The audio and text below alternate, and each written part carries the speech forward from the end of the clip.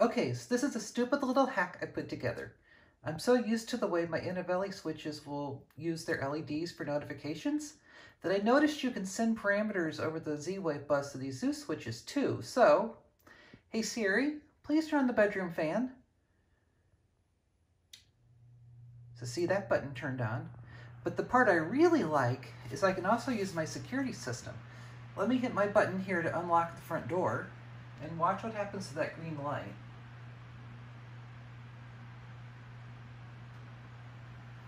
There we go. And it's going. And now it turned red to let me know that one of the doors is unlocked. So now let me relock the back door. And there we go. Flashes tell me it got a message. And there it is. And if I push the button for the fan too, the light turns off when the fan does. Push it, turns back on. It's pretty cool. It's not supposed to work that way, but I figured it out.